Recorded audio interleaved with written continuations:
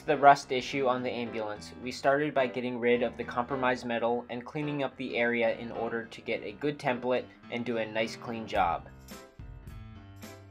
We then started measuring for a cardboard template to mark out the cuts and bends.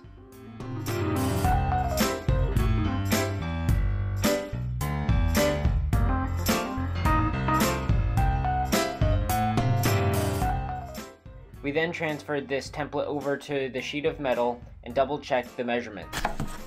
We used electric metal shears to cut the metal and a hole saw to make a spot for the wires to come through the floor. After filing down the edges, I was good to start putting bends in the middle to form it to its correct shape and give it strength. This was an additional bracket we made to provide structural integrity under the floor.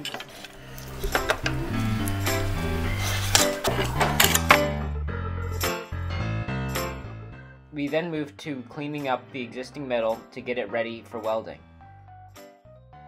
We also coated the bottom of the new floor pan in a rust-stopping primer and undercoat to prevent more issues down the road. Now we're ready to weld it in place. This was done by using pre-drilled holes on the new floor pan to spot weld to the existing floor and chassis. This creates a very strong and clean weld.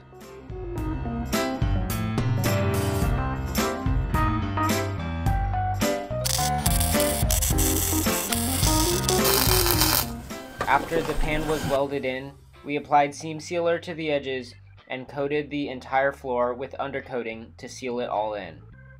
Now the floor is solid and ready for many more years of use. In the next video, we will be painting the interior panels and putting it all back together. Make sure you like this video and subscribe to our channel so you don't miss the next video.